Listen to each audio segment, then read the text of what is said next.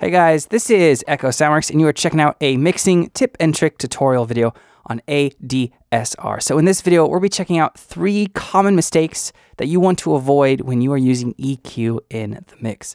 So let's just dive right in.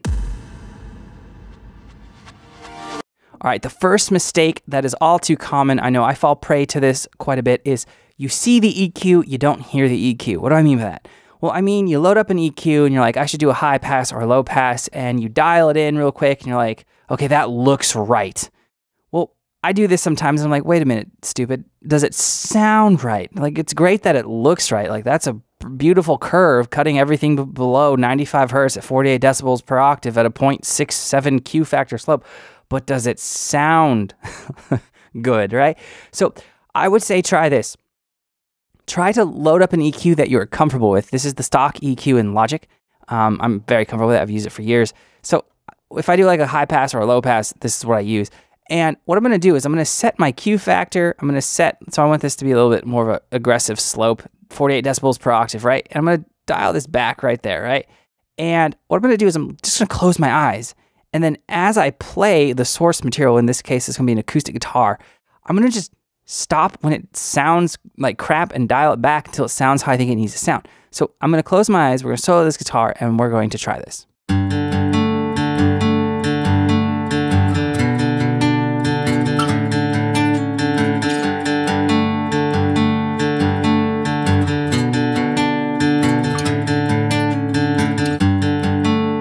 All right, so I have my eyes closed the whole time. Now, this Logic EQ is a little bit weird with when you move the high pass or low pass, it kind of messes up with the Q factor and the shape of it. So I want a more aggressive cut here, but it should remain the same. So now I'm using my eyes for sure, but let's listen. Okay, so I had my eyes closed, right? And I'm not cutting out anything really below like 76 hertz. Now a lot of this guitar, because I was finger picking a bass note quite low on the neck, is at 100 hertz. So if I go above that,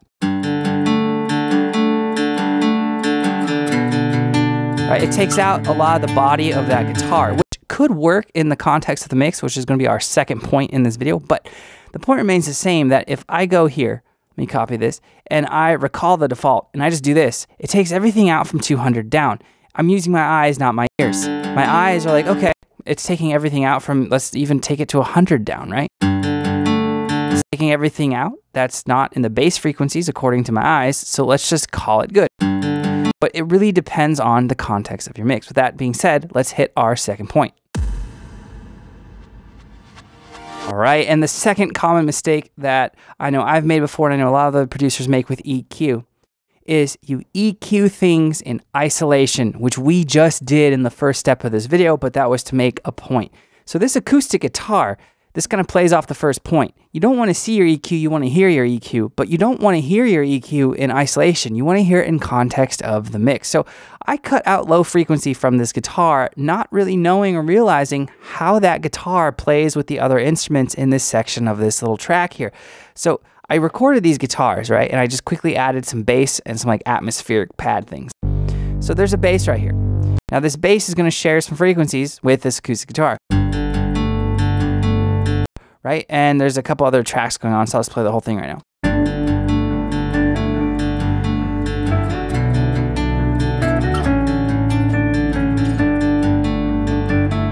Okay, so there's a little bit going on, and I just added some instruments just so this would hit home a little bit more at this point. But I cut the bass out of this without actually hearing how the guitar works with the bass. So that being said, in isolation, I like how it sounds.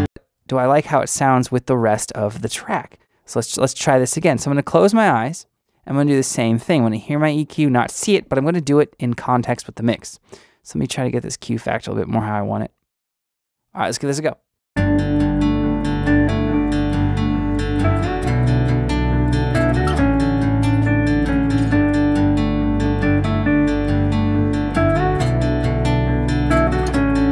Okay, so I like it up there, so let's give it a little bit harder of a sound. So see, I went up to about 108 hertz now. I'm going to dial that back just a pinch and make that.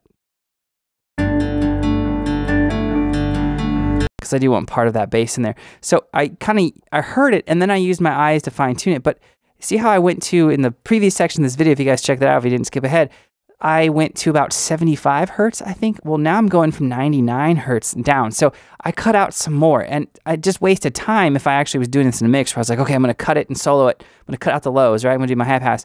Well, it's all about how it fits in context of the mix. Do not EQ things in isolation unless there's only one track in your song.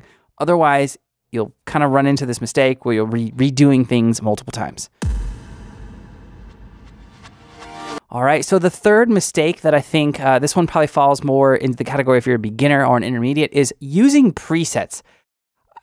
I like using presets with synths and workstations and samplers, but with things like EQ, it's really stupid, I think, because it doesn't take into account a lot of variables, right? And a lot of times, my favorite EQ curves, that's a tongue twister, that I've ever created on a track like an acoustic guitar, it's not by the book. And usually the presets are kind of by the book for like a male vocal, a female vocal, or a acoustic guitar. So let's copy this preset real quick, because this is how we cut out the acoustic guitar that I recorded, taking into consideration the mic that I used, how close it was to the actual hole, the boominess of the acoustic guitar, the room I was in, the acoustic guitar itself, right?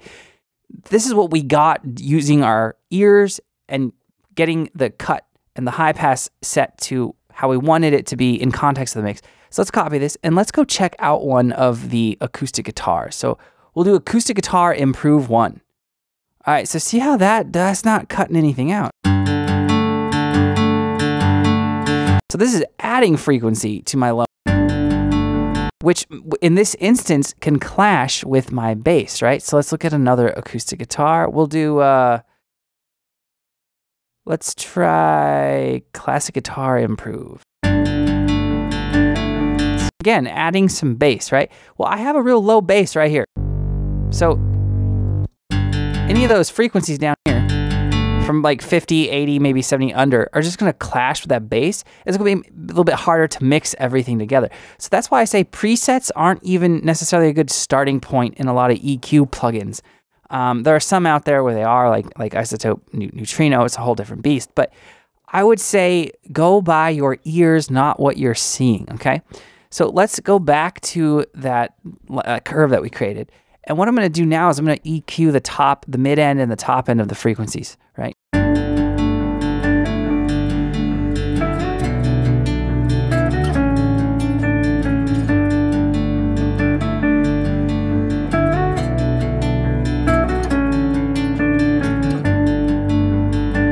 So I had my eyes closed for most of that, right? Now the reason I'm taking those frequencies out is I have this track right here, which is kind of acting like the lead. And I've cut out a lot of lows on this track and a lot of highs. So this is kind of just living in the mid-range. So when I was using my ears and I was thinking to myself, I made the decision, I want this to be a little bit more forward in the mix than this. I cut out some of those frequencies. So if we compare these two EQs here, you'll see that I'm cutting out some frequencies between 500 and 1K. And you can see here, that's really all that exists for the most part in this. There's a little frequency below it and above it, but that's the bulk of what is remaining in that track. So those two are gonna sit together better.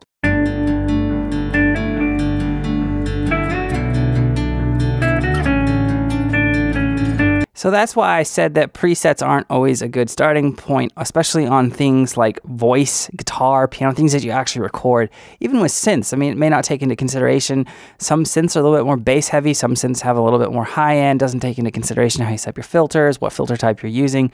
So there's really no way of knowing, unfortunately, and it's not knocking the actual presets themselves, it's just the idea that a preset on an acoustic guitar EQ plugin, or I'm sorry, the preset on an EQ that's meant for an acoustic guitar, it cannot know all the variables of how it needs to sit in the mix, what other instruments are in the mix, and how that guitar was recorded, what type of guitar it was even. So there you guys go. There are 3 common mistakes to avoid when you are using EQ. If you have any questions or comments, let me know below and I'll get back to you as soon as I can. Like I said at the beginning of the video, I'm Echo Soundworks. Thank you so much for watching, guys. I will see you next time.